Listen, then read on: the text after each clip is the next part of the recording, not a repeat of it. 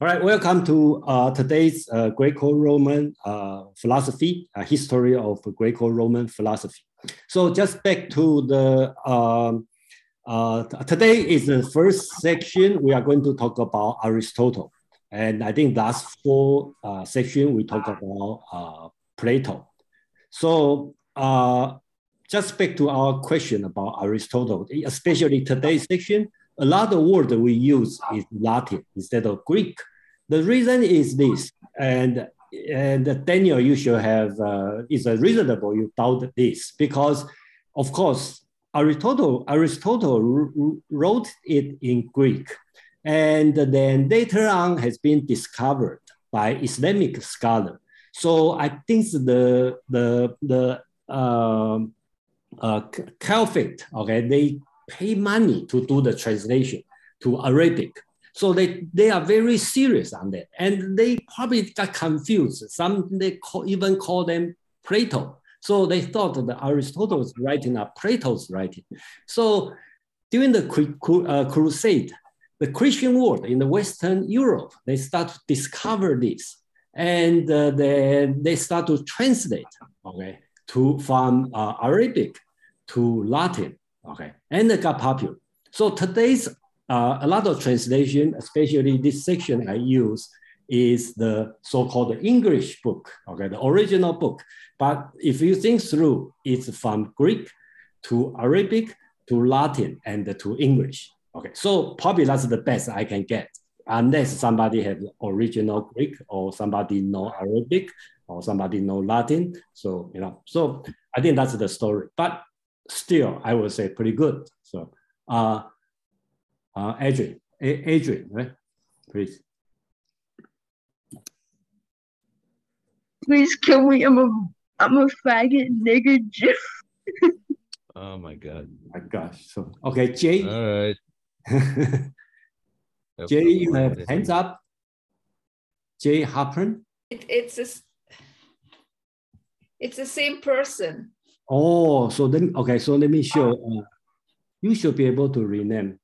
Yeah, I just have to find them. Jay Halpern is Joan, and I think she and Adrian are the same people. Yeah, okay, that's the same person. Okay, so let's start it. Okay, so let me see. Okay, today we will talk about just 1 minute. Okay, today we will.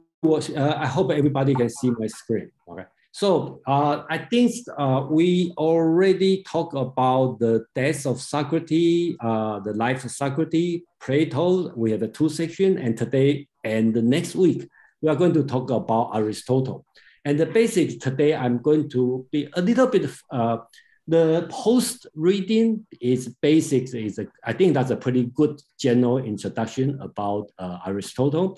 And today I'm going to focus on the physics, metaphysics, and the organ, okay, which is a little bit more technical than next week. And the next week we are going to cover on the ethics and the politics.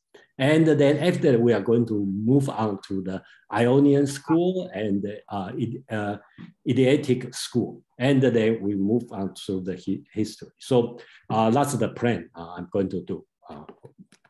And then the philosopher we are going to introduce. And right now we still focus on the essence. Okay, so basics is Socrates, Plato, and Aristotle.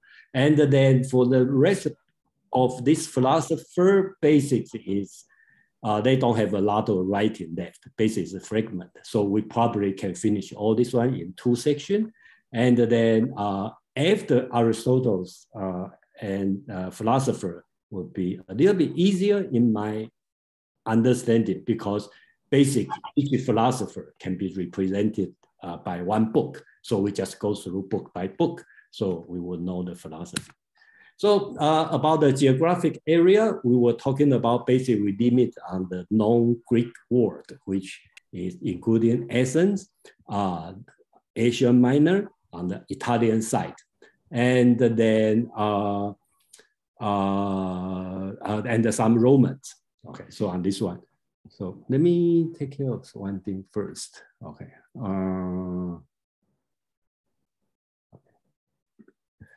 All right, so next section, okay. So all the information I provide is based on the book. So we cover more, well, that's all the Plato's dialogue we cover for the last 4 sections.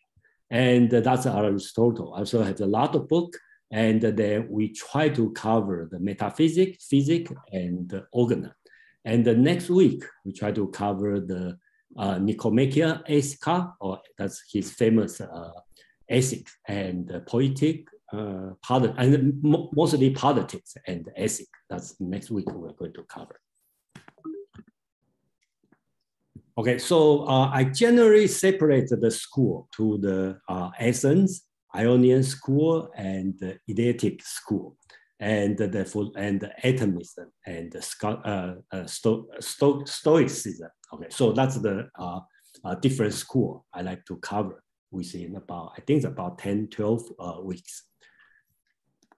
Okay, so today we're going to talk about Aristotle. And then if you have question or anything, it's a time, you can raise your hand, and then.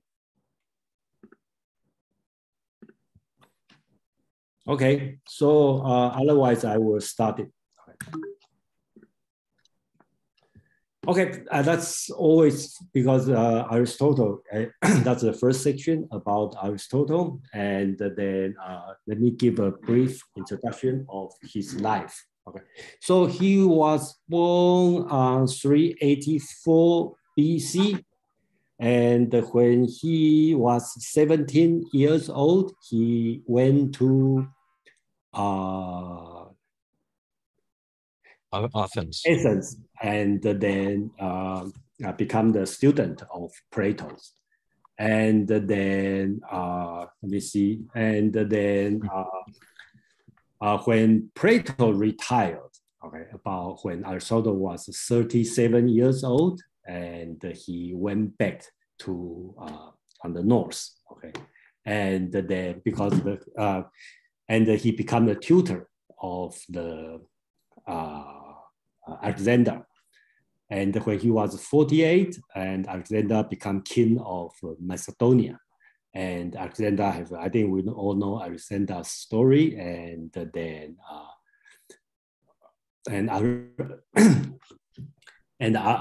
Aristotle went to Athens, set up his school, Lyceum school, and then sometimes you will see we call it a peripatetic school, because he is not Athens, so Athenian citizen, so he cannot own property. That's why his school has to, he cannot set up like academia, like academy, like Plato. So when Aristotle was 61 years old, and that's also the death of Alexander, and they have some Excuse me? They don't like Macedonians stay in Athens, so that's why Aristotle had to leave, and then he died. Okay, so I think that's the general. Excuse me? Excuse me? Yeah, how did he die? He died in the natural cause. We don't know. Yeah, he died in the natural cause. Yeah. Oh. So, how though? He said natural causes. Yes, natural causes. In the general, I don't, unless you heard anything, but I don't see anything new. Most of the people just say he died from natural cause. And of course, we don't know for sure. Bianca. Okay, so today, that's Aristotle has a lot of writing, and then I list here, and then kind of we can separate it in 2 groups, right? One is more technical, like logic, metaphysics, and the physics. And then another part is about the politics and the ethics. So we can cover the next week. So of course, there's some overlap. And then the book, the name is about logic, is so-called organon. And the organon, it means method. And it's important because on the 16th century, Francis Bacon wrote the Nuam Organon, which means new method. Okay, so that's another thing. So, and the metaphysics and the physics is a lot of overlap. And then the reason we call metaphysics today, just because when people discover Aristotle's physics, after that, people find a few writing and they don't know how to name it because they find after physics. So they call it the metaphysics. And are they still discovering them today? Excuse me? Who is speaking? Oh, somebody spoke. Yeah, let me see who. It might have been Bianca, but I don't know. Is it David? Somebody called Anthony Smart, but okay, I'm going to mute everyone. Yeah. Okay, I'm going to mute everyone. No, you're not gonna do that. All right. Okay, Anthony. Okay, get rid of Anthony, please. Yeah. Great. Let me see. Yeah, he's out. He's out. Okay, great. Thank you. Okay, so let's continue. Okay.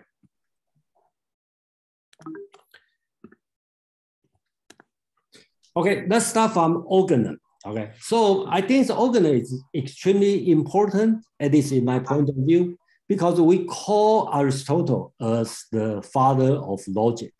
And when we read Plato's dialogue, I think anyone who reads this one will know, will complain, actually, the general complaint about Plato's dialogue is why you write so much and then cannot make it everything shorter and cleaner. I think the reason is Aristotle, hold on, let me do this.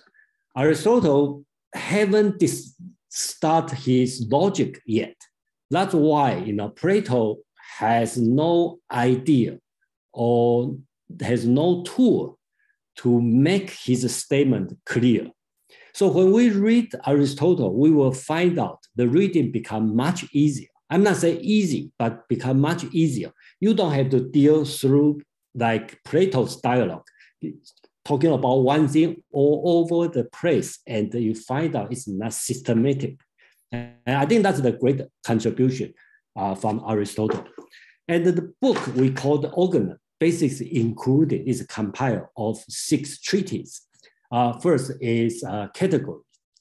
On interpretation, basically he's talking about proposition. And the proposition, by definition, Aristotle's definition, and also today's definition, means a statement which you can verify as yes or no. If I say today is a sunny day, then it could be true or not true, right? So we call it a proposition. I say this cup is blue, it could be true or not true, okay? So it's a proposition. If I say, please give me a cup of coffee, which is no true or not true, so it's not a proposition. So that's clearly defined by Aristotle and has been used to today. And the number 3 is syllogism. I'm going to spend more time on this one, and that's we call it logic today. And of course, today we don't use that syllogism that much, but it's built in our logic, modern logic today. So that's very important. And another thing you may see is a topic, which is opinions. And then if you remember when Plato talked about his allegory of cave, if the person being shackled in the cave only see the shadow, and Plato called the shadow, the people you have seen, it's just opinion. It's not truth, it's not knowledge. You have to break out, okay, get out of shackles and going out to see the truth. So one question is, how do you get out from seeing the shadow and to see the real things? So Plato provides the tool, which is a syllogism. That's he is talking about. So that's the 6 treatises Aristotle is trying to achieve. And the last one, of course, also important is the fallacies. He tried to refute every sophist argument. The basics is talking about the logic is untrue. That's what he tried to do. Okay. So let's start from 10 categories. Okay. So I'm going through these 10 categories. Remember, when we talk about proposition, okay, each proposition, we have a subject and the predicate. Subject, let's say this cup is blue. This cup is a subject, and the blue is a predicate. And his 10 category basics is talking about predicate. So you will see very clear, that's Aristotle's style. He tried to exhaust all the possibility and give explanation each single one. That's his concept of category. So he said only 10 categories, there's no more, it's complete. And I think that's a new concept in the world. And before Aristotle, probably don't have this kind of concept. So his 10 category, you can separate as substance and the non-substance. So the first one is substance. So what is substance? Substance is something you can call it universal. For example, this is cup. Cup is a substance. Okay. So you see that running animal is a dog. So dog is a substance because you are not talking about a specific dog. You are talking about a general idea. We call it universal. So that's substance. Then they have the 9 more things we call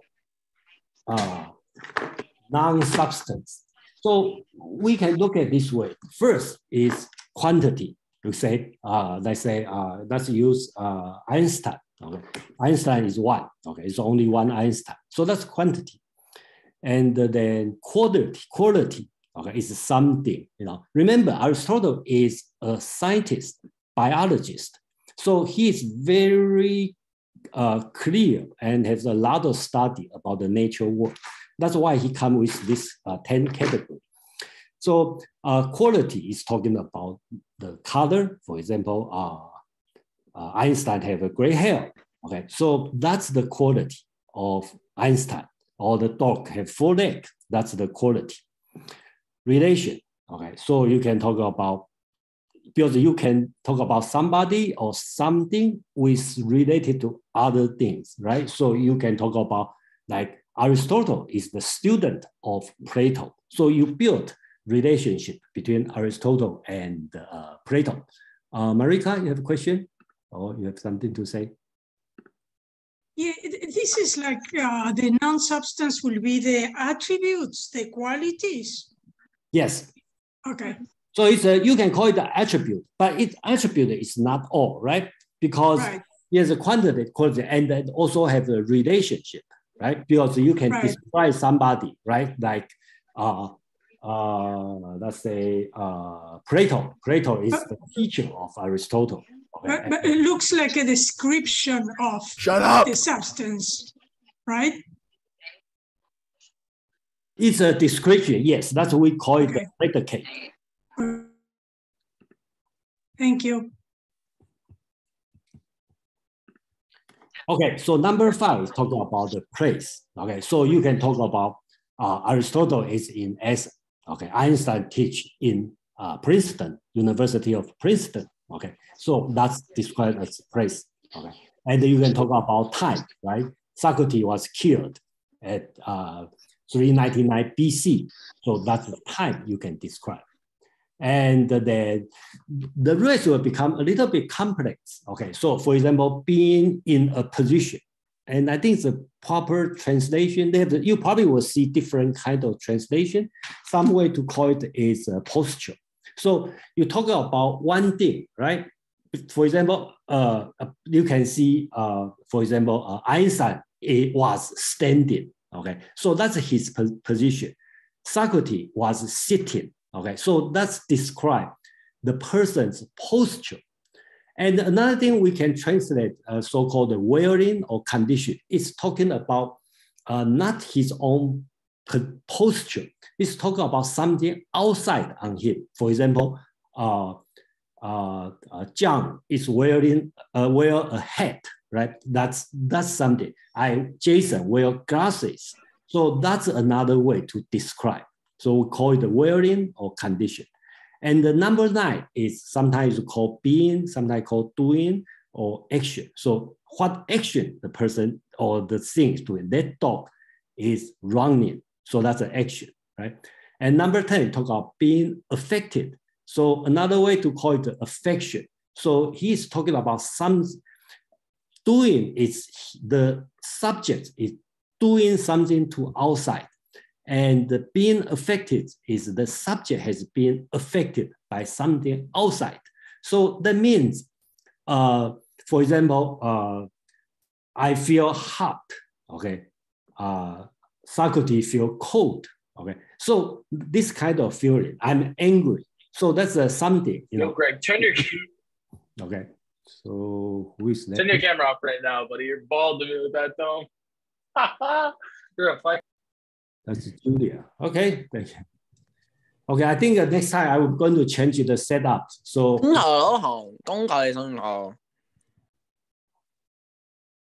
okay, today's not the lucky day. Okay, sorry about this. So You know, I'm not gonna let anyone in anymore because yeah, probably we have enough people. yeah. Okay, that's a safe way. And then I just have to say, I'm going to reset the security on the Zoom server. No, I think we're okay right now, but okay, yeah. Yes, just don't let. I have to set up in the way if you're being kicked out, you have no way to enter again. So that's probably because do that. Yeah, I have to apologize on this because we have a serious Zoom bombing. So we unfortunately we kick out a lot of innocent people. So I received a few complaints that they cannot get in anymore. So I changed the security, you know. So I think I have to change back, you know. And since we have 24, I think that's a good number. So that's back to the subject. And then anybody have any comment or question or anything want to discuss about 10 categories? I think this 10 categories is important. You may not find it useful, but basics, it's a good way to think about anything. If you have, you know, look at this 10 category, it's not random and it's pretty complete. I have to say, I feel it's very complete. And that's the style Aristotle is doing. Is any comment or question or anybody want to discuss about 10? Here is Spencer is asking a question in chat. Is this, let me see what it said. These have later significance with Kant, right? Yes, I'm going to talk about Kant. Yeah, I'm going to talk about Kant later, yes. Because a lot of things in Aristotle, we don't see directly, but you will see in the Enlightenment period, a lot of philosophy, you know, you can see the how Aristotle influenced to this kind of people. And another thing, I think I should talk this one first. Basics is Katie, you have a question? Or yeah, I have a question. I'm confused about how substance and matter, what the difference between those things are, because I think I'm substance and the matter. Okay, I will cover soon. Okay, because we are only in category. Okay, so if I forget it, just remind me one more time. So subject and predicate. Okay, so I think this one is basically talking about the particular and the universal.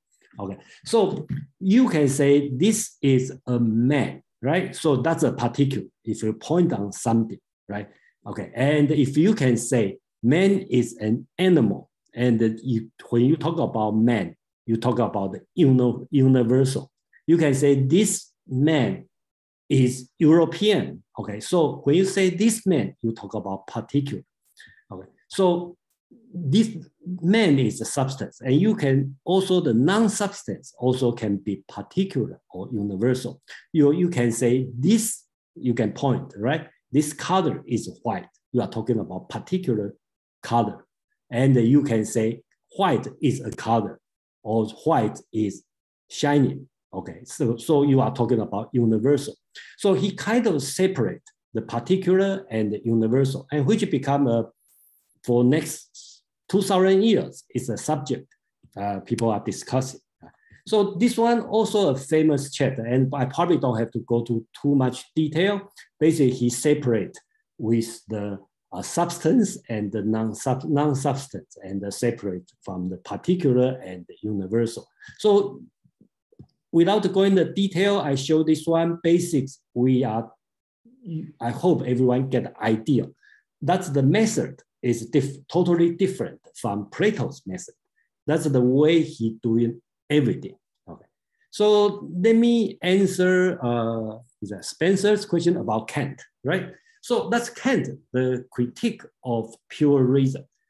Kant specifically said, okay, when Kant talk about judgment, actually he's talking about proposition. So he said, Kant in his critique of pure reason, he said that there's only, he do it based on Aristotle's 10 categories. And he said they only have 12 different kind of judgment. It's also complete. So you can see Kant follow Aristotle's style. And I don't know how he do it, but Kant's way to do it is, I think it's very complete. He put it in the 12 different categories. And from the 12 different kind of judgment, he create 12 different categories. So that's the Kant development based on Aristotle. So Spencer, do I answer your question? Or you want to talk more about Kant? Okay, so I think yes. Okay, great. So before I move to another subject, and any question or anything, or anyone want to discuss a little bit about the category and his universal and the particular? Otherwise, I'm going to another one. If you find out this one is too technical or something, just please hold on for 20, 30 minutes. And I promise that's the only section on this. And probably in the philosopher I know, probably only Aristotle. And I don't see anyone have this kind of thing until Bertrand Russell have this kind of thing. So, which is much later. So, I think in the reading, if you read it, you will find out they talk about square of opposition. Okay, so so-called AEIO. Okay, so we have to know this before we go to the syllogism.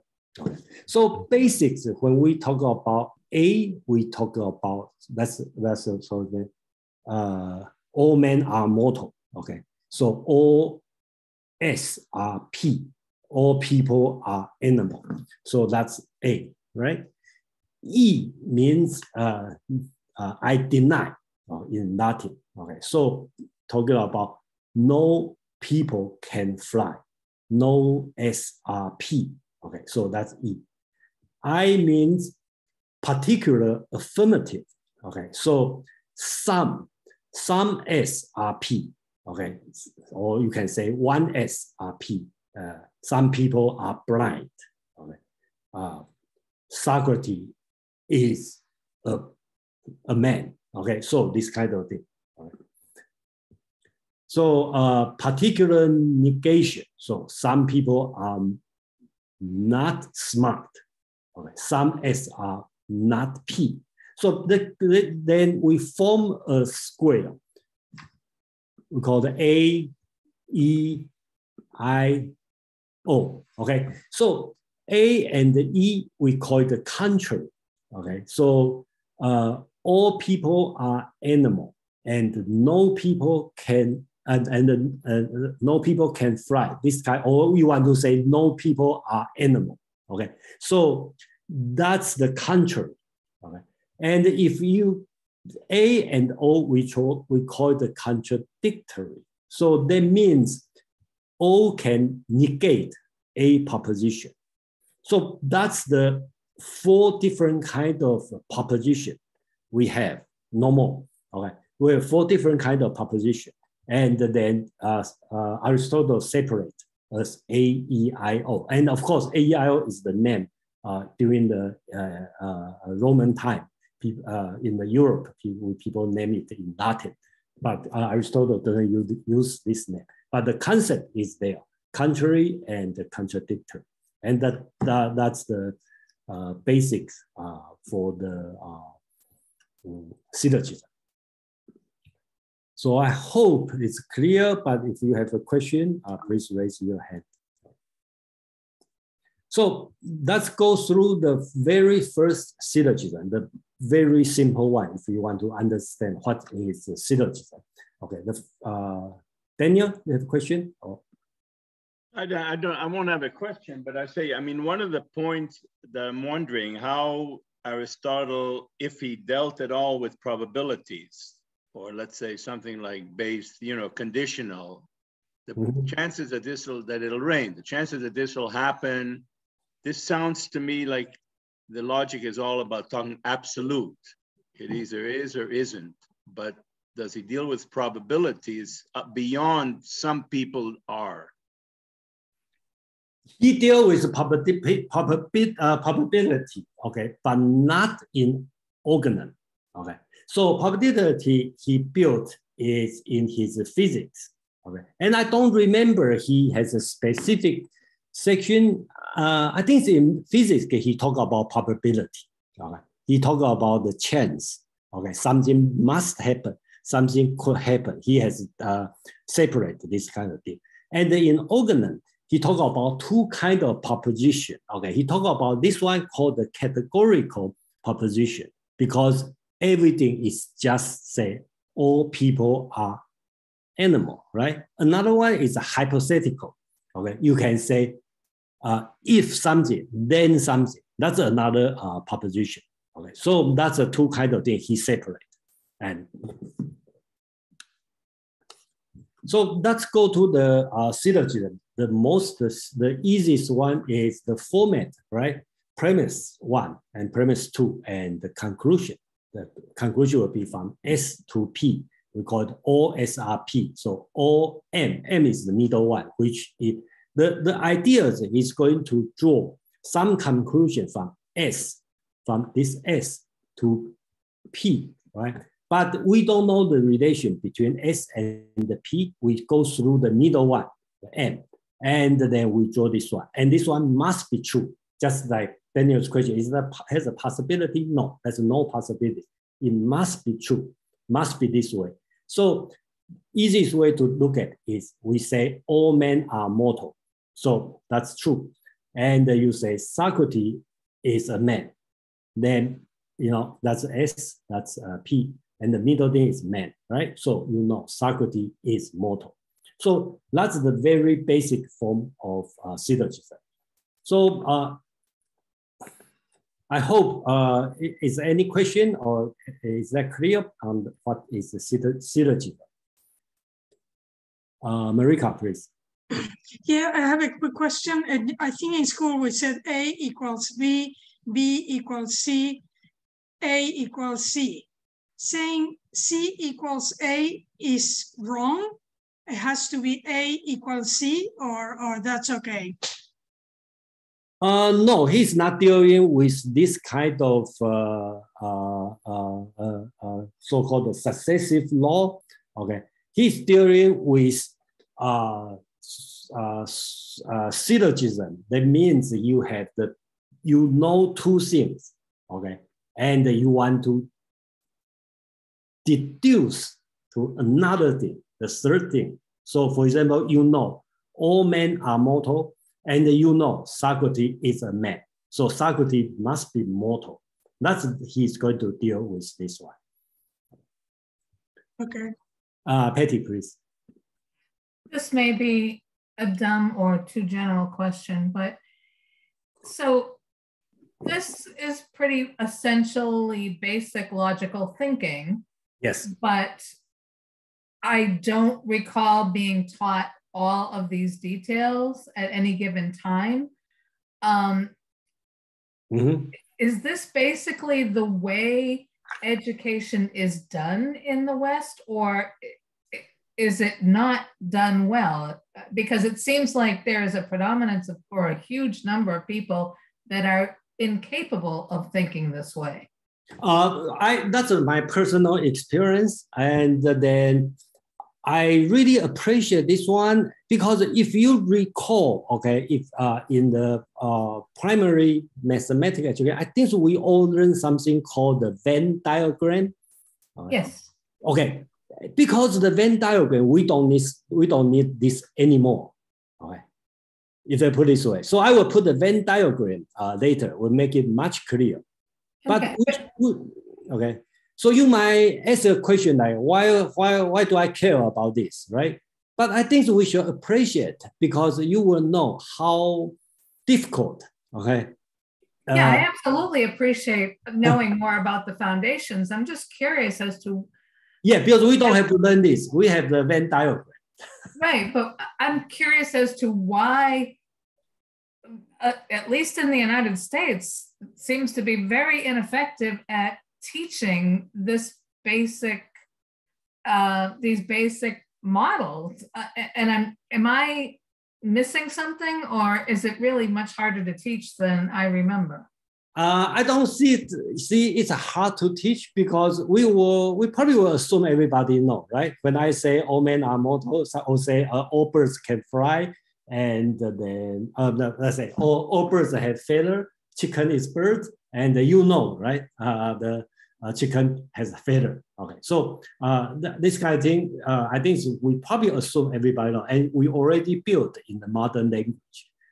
The way I want to say this is sometimes we enjoy it and we don't know where it's coming from. Because when I read Plato's, from time to time, I find out, I ask myself a question, why, Mr. Plato, can you speak easily? Why you know? So I think if Aristotle is Plato's teacher, and Plato's dialogue would be much easier to read because he can use the language, okay, would be much easier to understand. So that's just my opinion. I think. Well, and yet, as we're going through this, I mean, I can see the literally logical progression, and so I think that's beautiful. So if you compare this one with Plato, you probably will feel, at least I feel this way, it's a big improve in people's way of thinking. And then today our thinking, it's not just happened in a few years. It's through 2,000 years to make it progress, to make this kind of change. Because I also host the Asian philosophy meetup. I read the ancient Chinese text and I will find out I sometimes frustrated about they don't use, I mean, Chinese doesn't use this kind of logic in the language. So there's no if, then, this kind of concept until Buddhism go into China and people start to learn this concept and the writing become clear logically. So that's the development of the language. And you can say it's not just language, it's the way of thinking. You know? Yes. Okay. Jason, do you think it's represented like in algebra? I mean, it seems like it's exactly the same thing. You know, in algebra, I don't think that's the algebra. You know, I think the algebra was related to when people learn the digital. You know, and then, but the algebra didn't exist at the time of Aristotle. But I'm just saying that if you look at the algebra, that's how all this logic is represented there. Yeah, that's right. And same thing in the ancient Chinese. When I talk about ancient, I talk about the 1st century in China. They start to do algebra, and without the symbol, you will see that's so difficult to understand. You know, without the symbol. You know. Thank you, Jason. Oh, thank you for this question. So that's why I show the Venn diagram. So remember, that's a 3 set, right? all men are mortal. Socrates is a man. Socrates is mortal. That's the three lines. So remember, we talk about this one, A, E, I, O. That means the proposition have 4 different ways. You can say all men are mortal, or say some men are mortal, or say no men are mortal, or say some men are not mortal. Okay, so each one have 4 different ways to talk about. So 4 times 4 times 4, right? They have 64. And Aristotle called it 64 moods. Of course, moods is not Greek word. That's Latin, and which means 64 ways, I think. So total have 64 different moods. Okay. So of course, not all work.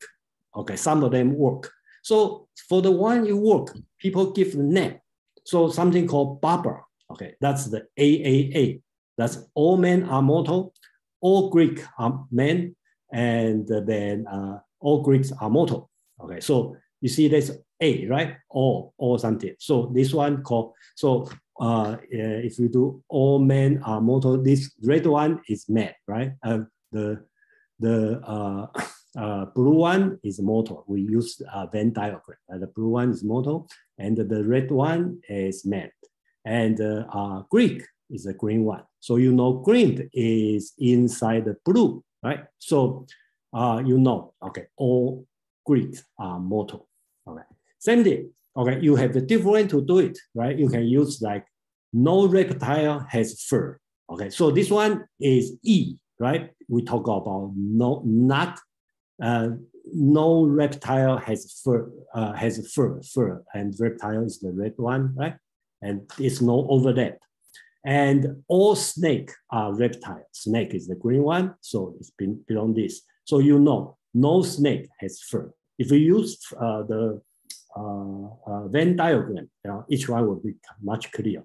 And then the great work Aristotle has done is he goes through every single one and then tell you which one works, which one doesn't work. Daniel, please. You know, I'm going back to the discussion before, and I wanted to make a point. Please. You know, you asked whether, you know, how come we haven't learned this logic? Okay. But the thing is, we are learning it. And my grandson, who's 3 years old, is starting to learn it. Because from specific particulars, he starts to differentiate. You know, birds fly. Well, the dog doesn't fly. So he's developing already in kindergarten certain logic, and he's going to generalize it, but it's never formalized in the way that Aristotle does it. But implicitly, by the time kids are in grade 10, or in grade 5 or grade 6 or grade 7, they understand this logic. It's part of the language. The word some already implies that you have one group versus some other group. So I think that logic is implicit, and Aristotle is just formalizing it and putting it into a more sophisticated form. But we all learn it as we grow, this logic. Thank you. Thank you. Yeah. Probably some people are more clear, some people are not that clear. Probably that's the difference. Okay, so we have a 64 moods, right? So you can make a, I think in the internet, you can find that some people work hard to put everything together. And then remember, we only deal with, right, the middle one, all men are mortal, Socrates are men, and the Jordan men are. But you can reverse, okay? And this one, instead of say, mortal, all mortal are men, okay? Or you can talk about, okay, or instead of say the all birds can fly, is all flying are birds, okay? So you can reverse on the first two, right? So basically you have the 4 different, they call it figure. So in this way, we have the 64 times 4, that's a 256 syllogic argument. So you have it, but Aristotle only puts 3 because he considered the 4th one is basics just reverse, because you can see the first one and second one, if you swap, right? If swap would become same as the first one. So in Aristotle's organon, only put a 3. but technically you have 4. So you, for example, you can call this one all cats are mammal, okay, and you can say some all cats are mammal, okay. That's the red one as a mammal, and the cat, all cats are mammal. Some pets are not mammal, right? So that's the pet, the non-mammal. So you can draw the conclusion. Some pets are not cat, right? So that's the area. That's the area he's talking about. So then they also give the name for the one work. People give the name. That's the Baroque. Okay. So I think I don't know how many, but depend on how you're going to look at. But I think they say the 24. Only 24 are valid. But sometimes some people give a different number. But that's the best I can find out. But idea is here I want to show is we are not going to the detail, but the idea I want to do is you probably can see how Aristotle worked on this kind of thing. And I think that's a great invention and the greatness. And then by seeing this, you probably will get a good feel when you go next week, when we go to Aristotle's ethics and the politics.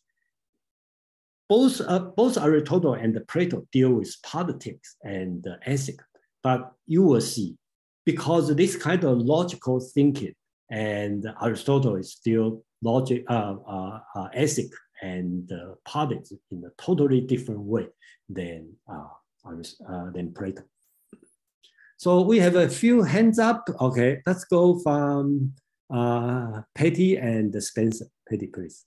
So if I understand correctly, Aristotle is acknowledging that you can create all of these formulations. However, he's also acknowledging that not all of them are equally useful in terms of efficient communication. Is that correct? You mean this so many different kind of form of argument?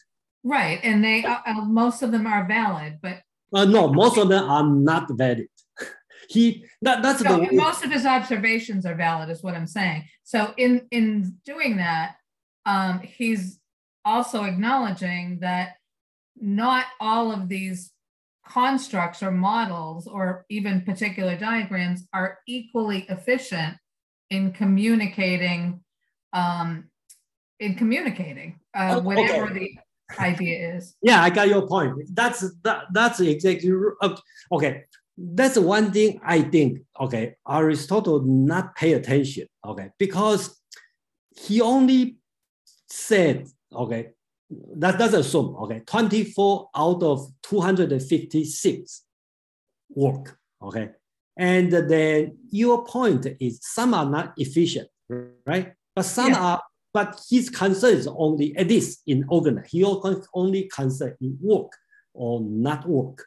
And when you talk about efficient, okay, he will deal it in so-called, his another writings, rhetoric, okay? He talking about rhetoric is the way to convince people. So of course, not all, this one you only find a truth, but the truth you cannot convince people. Okay, that's what he's talking about. Okay, so it's another book. And much later time, the 20th century, Bertrand Russell, he also make another, he also draw from the syllogism, and he talked about another thing called significance, right? So some descriptions, some propositions are correct, but non-significant.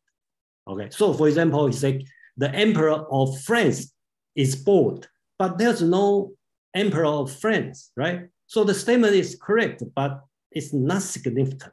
So this kind of thing is coming later. So that's why we see Aristotle is important. He started on this one, and through the 2,000 years, not only people developed some idea, for example, Kant developed his 12th category from here, and also people start to reject him.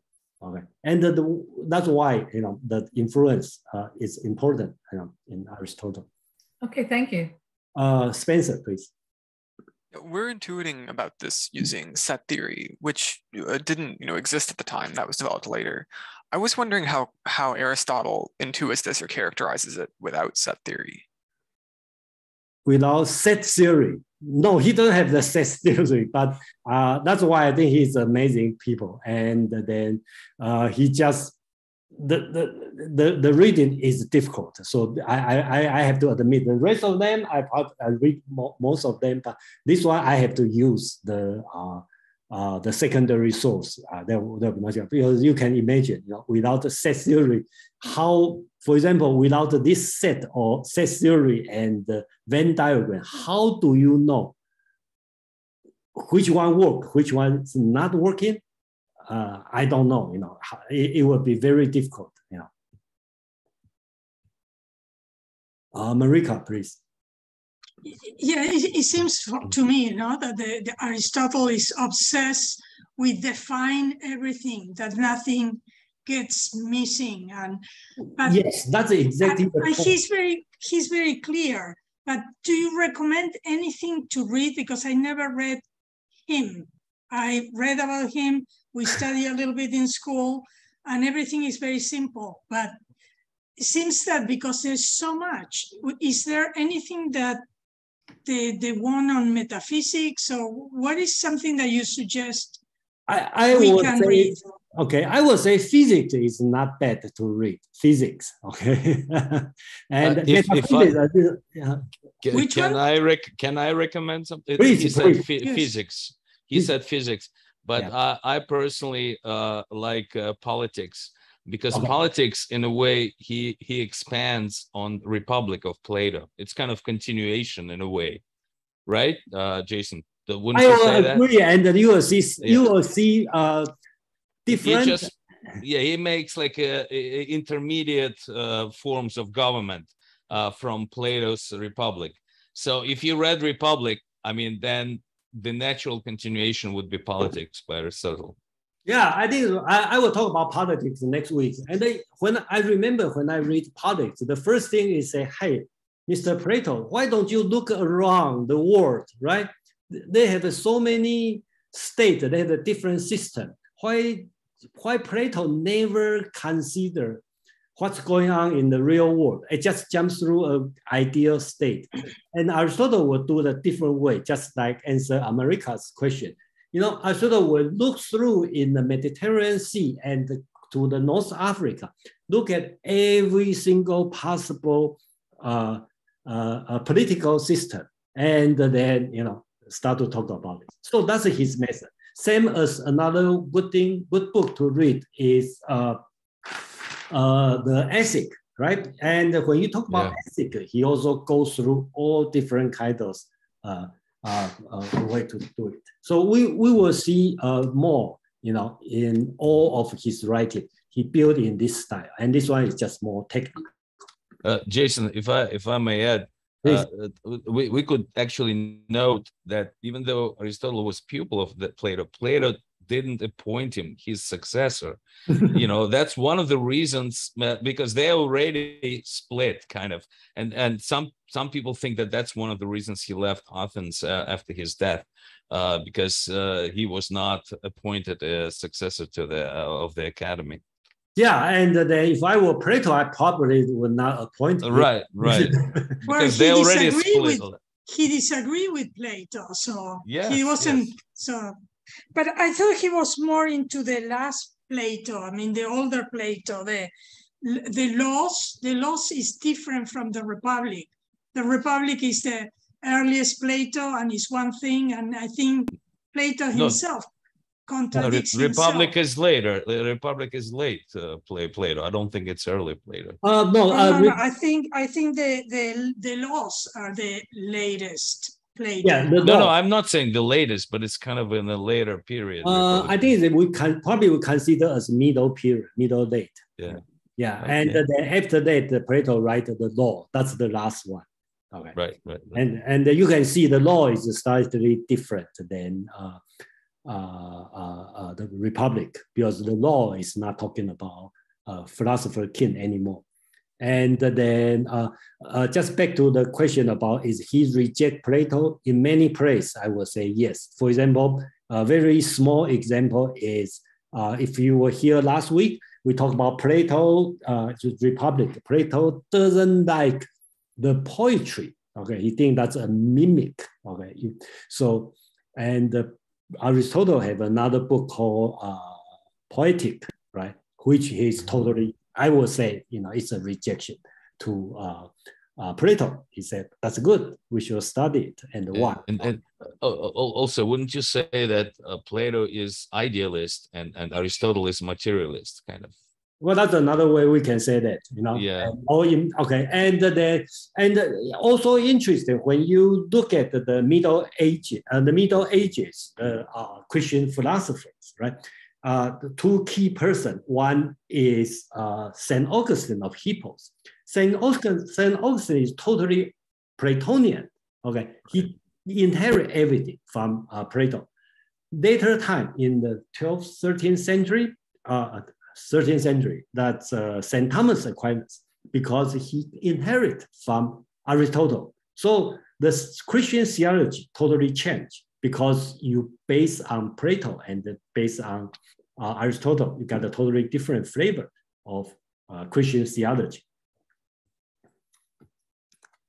So just quickly on the last part of organon, and then of course, Plato will talk about 13 different fallacies. And of course, if we go to detail, we can take about many hours, go every single one, but basically talk about fallacy, right? Fallacy basically means your logic is wrong, so we call it a fallacy. So we're not going to discuss in the detail on this one.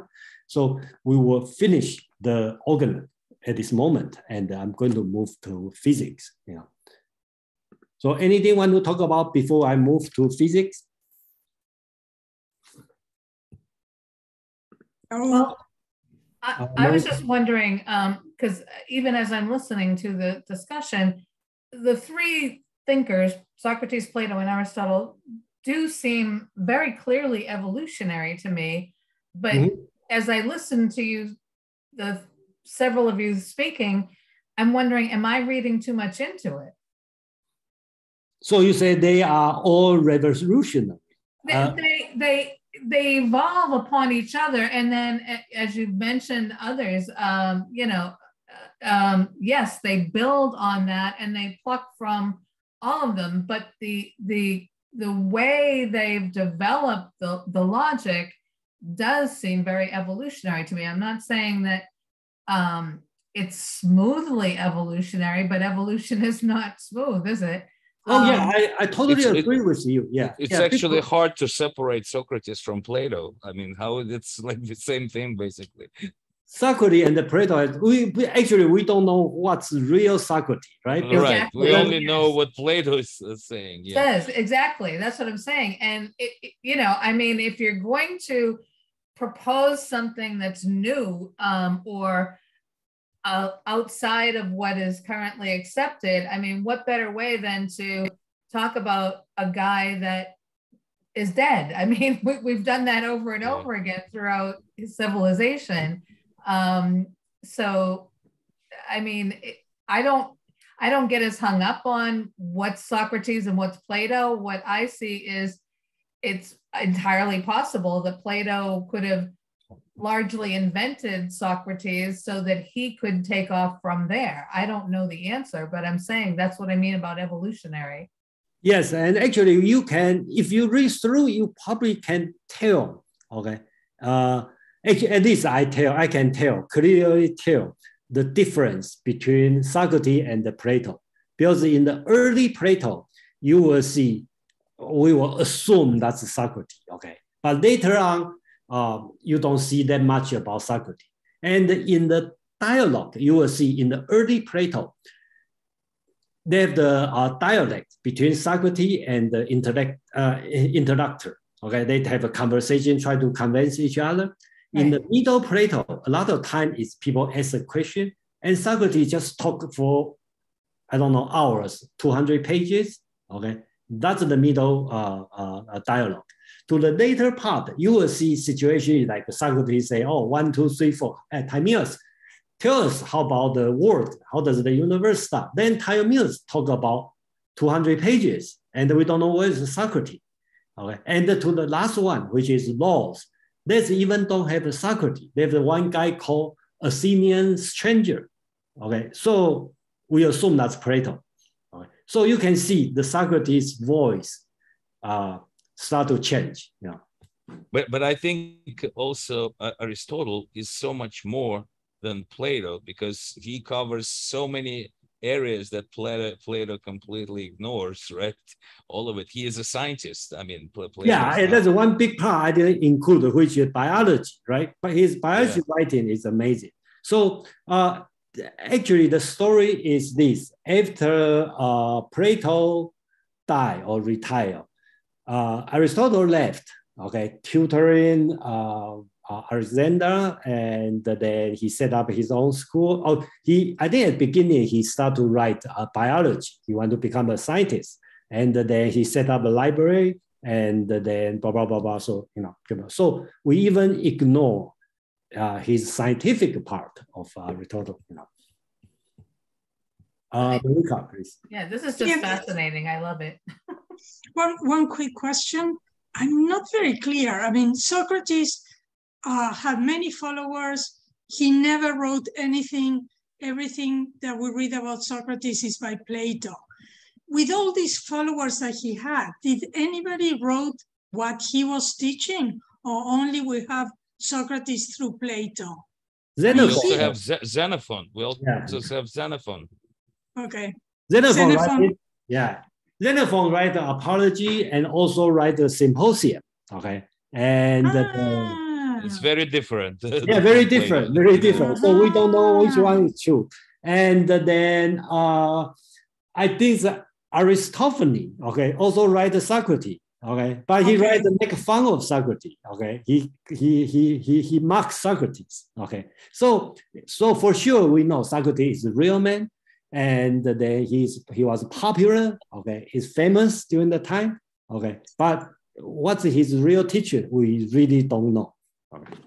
And he was against writing anything. He thought that once you put it in writing, you can put constraint on the idea. So he was against it. Yeah, in one of his dialogue, I think Phaedrus, right? In the Phaedrus, at the end, he and the Phaedrus are discussed.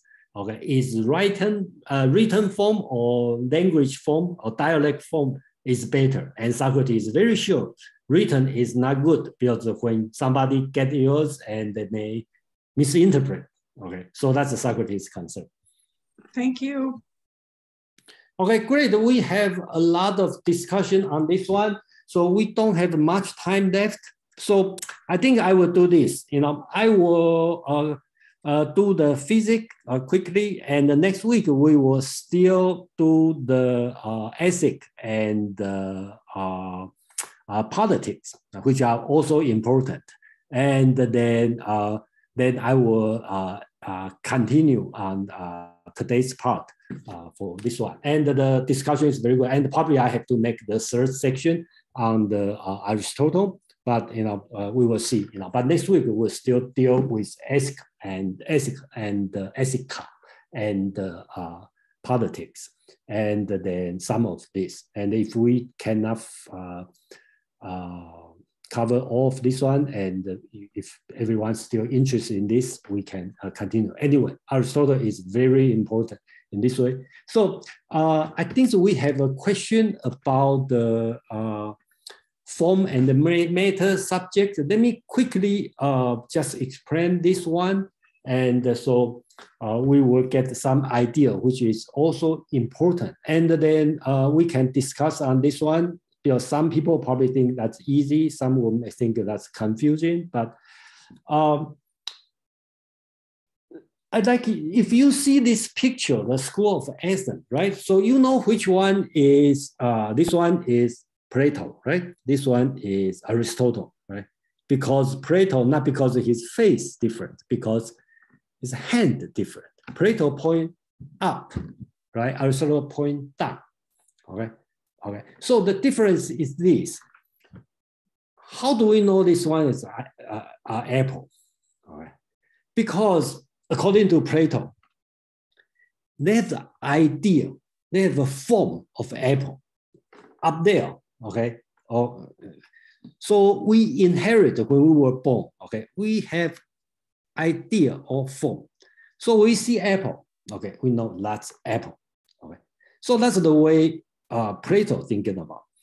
Aristotle is talking about different things, and he even had to argue, okay, in his physics. I think in his metaphysics, he argued against the form, okay, Plato. So he even spelled out Plato, okay, what's wrong, okay, his so-called the third man argument. So Aristotle's ideas, there's a form and the matter. And in the real world, his form is not on the sky, okay, it's not in the sky, not up there, it's down here. That's the form. So something has much more form, something has much more matter. So the one example is gold. It's a lot of form because it's not going to change for 1,000 years. All right. Apple has a lot of matter, not much form, because it will get rotten after, let's say, 2 weeks. And after 1 year, probably, totally disappear. So there's a lot of matter. So that's the different way of thinking, okay, between Plato and Aristotle. And another thing is about the potentiality and actuality. All right. So, for example, that's the bronze. That's potentiality because it's no form yet. Then you can make a sculpture. Okay, so that's actuality. So the idea would be God would be 100% actuality, no potentiality. The concept of infinity, okay, we will deal with this one later. It's infinity is totally potential, but never actual. That's some idea on this. For example, in metaphysics, he talked about the substance and the accident, okay? So substance has form and the matter. So that's the way he separates, and the form is actuality and the matter is potentiality, okay? So that's some key concept, okay?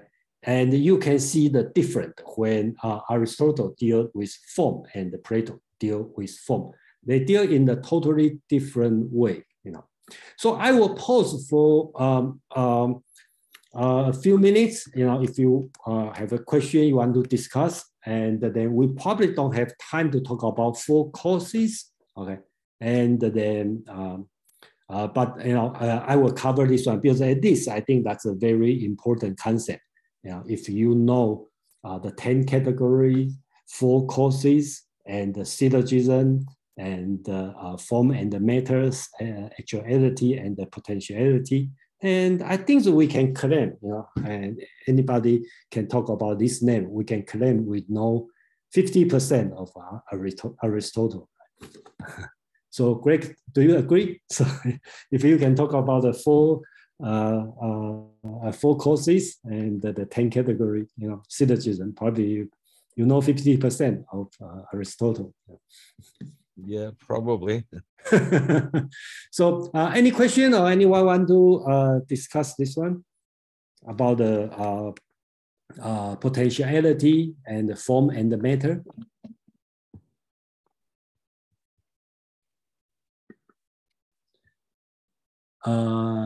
Patty, please. Well, I only half jokingly made the point in the chat based on your last slide. Okay. Is again in this evolutionary thing. There's actually room for more than one gender among man, and only one ideal gender in Aristotle. He allows for a greater potentiality, whereas Plato would be always looking for the one ideal gender. So that is a strong basis for all patriarchy from thenceforward, right? I mean, again, I never know if I'm reading too much into it, but you could see that in that last slide you had where they had the one apple versus the category of apples. So the one apple in if Plato were saying it, there would be an ideal human being, which I have a feeling would end up being man. And versus in the world of human beings, there's much more variability, shall we say. I will say both are sexist. Yeah, but I don't know. I don't see anyone as a better. Well, they as human beings, yes, would have been thinking in terms of men. What I'm saying, though, in the evolution of their thinking, oh yeah, one can see the potentiality for more than one particular ideal human being. Okay, yeah. Because you're having a world of human beings. Do you see what I'm saying? Yeah, got you. Yeah. But unless you were open to thinking of all human beings as human beings, which I doubt was happening anywhere at the time, or at least in Greece, you're not going to be thinking the way that's what I'm saying. I'm only half serious because, I mean, I think that a lot of what we're talking about became a firm foundation for the patriarchy that's been so dominant in the Western Hemisphere ever since. But I could be wrong. Yeah, yes, it's all dominated by the. But wasn't Aristotle who said that the women were imperfect men, and also it's not that they are in fault because they thought like that, but people, I mean, after them, they choose to pick up those things. So yes, I think I'm not disagreeing, Marika. What I'm saying, though, is that it could have, if somebody was a little more bold, or maybe somebody was and we just haven't read about them because they were all assassinated, but you can see the possibility for more variability in the way Aristotle is developing it. Not that Aristotle himself was interested in including imperfect males, but that nevertheless, in the evolution of his thinking and his categorizations, the foundation for allowing for the variability was there. Okay, gotcha. Yeah. So he paved the road for the future development. That's if I recall, Aristotle talks more about this in Nicomachean Ethics, about differences in gender and relationships between that and skill sets and practical virtue and stuff. So it might be worth bringing it up next time if we talk about ethics. Well, that'd be great. If you can, it's probably going to be pretty offensive to women. Oh yeah, no, it's not much. It's not better. Epicurus was very positive. He said that there were, he invite women to his school. So there were some that they were. I don't know he invite women to the school or not. I just don't think so. And slaves too. I mean, it's been a while since I've read Nicomachean Ethics, but I think that Aristotle says something along the lines of women are incapable of practical virtue, but are capable of the contemplative virtue, which he says is better. And whether or not that's a good thing to say, I think it's bad. But it's not as cut and dry as Plato is. Yeah, this part I agree with you. Because in the Plato even said if you were coward, a coward man, you will become woman, next time. So that's in Plato's, in Plato's dialogue. So again, if you talk about the gender issue, and then there's no way they can defend, they are virtuous. So. And Greg, I'm not offended by it. I'm quite used to it. I've been a woman all my life. Yes, I appreciate nowadays things are much different, even though it may not be to your satisfaction, but it's incomparable. Right. But anyway, when I make the slide, usually I try to change it from men to people, but sometimes I forget, so yeah, it's once in a while people will mention, but just I get it. It's not about offense. It's just sort of, from my perspective, it's more like, I can understand how and why they could have missed the fact that they're incomplete without the rest of humanity. But yeah, so it's he was a brilliant thinker. It just didn't occur to him to actually embrace everything in his environment. He decided to define certain characters out of it. So that was the basis for the patriarchal habituation, shall we say. But his philosophy does not support that patriarchal habituation. Yeah, he was also slave owner. So I don't know if we look at that part. I mean, never occurred to him that it would be. Oh, exactly. Unfair. That's the same thing, right, Greg? Right. It's the same exact thing. It's like slaves, women, all lesser creatures. And it was facts of life at the time. You know, exactly. They just grew up on this. Yeah. Exactly. And we over centuries, it's been repeatedly capitulated to, and I can't help but wonder if that's partly because, well, look, Aristotle, he made so much sense. Look, he developed this system of logic, so clearly he couldn't have missed anything. Again, I tend to like retro engineer things, so I may be completely off base, but I think it's worth considering. Well, as a matter of fact, he was wrong on many things, and his influence, he was right in many things, but he was also wrong in many things. And his influence basically, I would think, created a lot of obstacles for science later on, because people were his authority was so big that it was hard to overcome. And everybody has limitations. Everybody. I'm not complaining about it. I'm just, like I say, to me, it's always been fascinating that we could have for so long existed in a way of thinking that believed that could see itself as incomplete unless it included all of the specimens that are human beings. Do you see what I'm saying? So yes, I agree with you. I see the obstacles, and it fascinates me that somebody who could think so clearly could miss so much.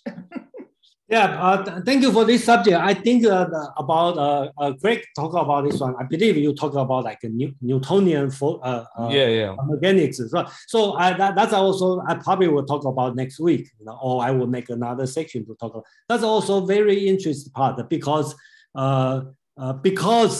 Aristotle's physics, he talk about motion in a totally different way, and then in a way, we can say it prevents us to thinking about Newtonian way, okay, in a way, okay, but it's up to your interpretation, but in a way you can see, that's the reason. We are almost running out of time, and then we have Fred. Please, thank you for waiting. I see you have the slide up of Aristotle's four causes. Yeah. And I wondered if you plan to address entelechy, which exists somewhere, I think, in between potentiality and actuality.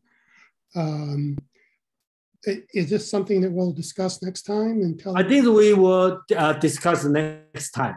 I probably will put, let me see, probably I will put this one and politics next time, and then let's talk about ethical. I make another section for Aristotle. Seems a lot of people are interested in Aristotle. And according to Patty, am I right? You said Aristotle are more interesting than Plato? I'm not more interesting. I just find that, like I say, the thinking, I can see the thinking as brilliant, especially if I place it in the time.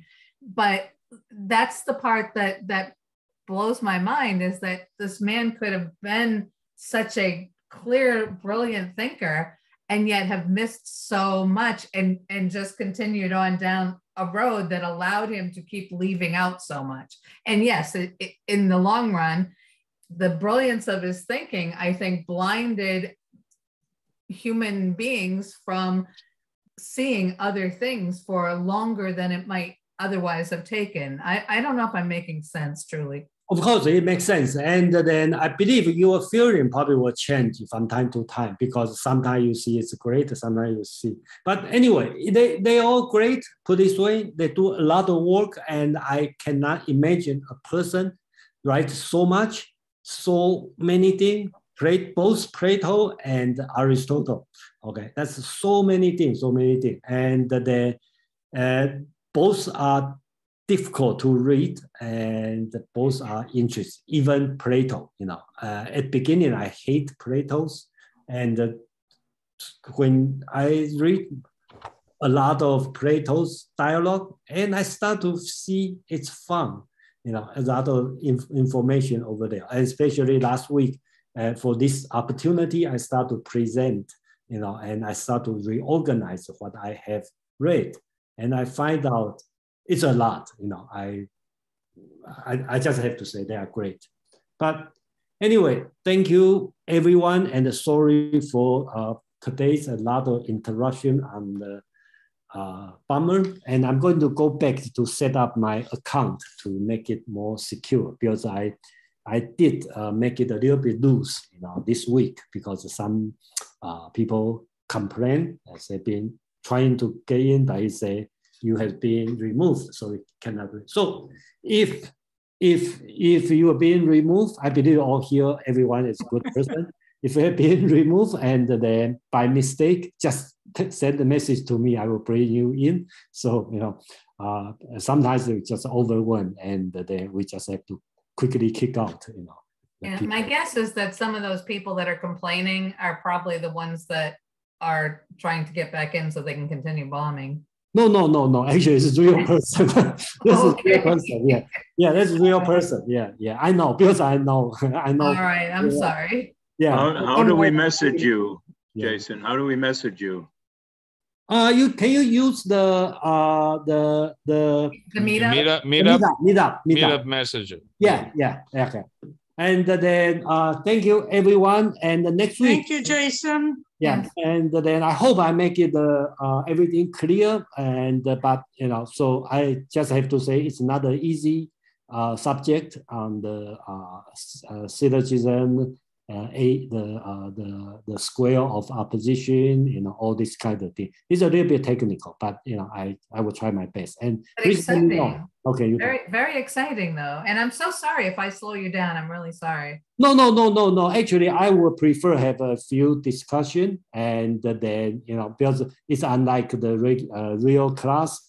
We have the people, have the similar background. Everybody have a different background. Everybody have a different kind of interest. So, and that's the way, we can learn from each other. And actually, I constantly talk about this. It's so many times I feel I'm the person benefit most, because by you guys ask question or comment, bring me to think about a lot of things I have never think about before. So anyway. Thank you, and see you next week. And I will. Thank you. Good night, everybody. Thank you very much. Everybody. Ciao. All the best. Thank you, Greg. Thank you so much. The problem is this stuff keeps me awake because it energizes me. But blessings all. Have a good evening. All right. See you next time. Okay. Bye.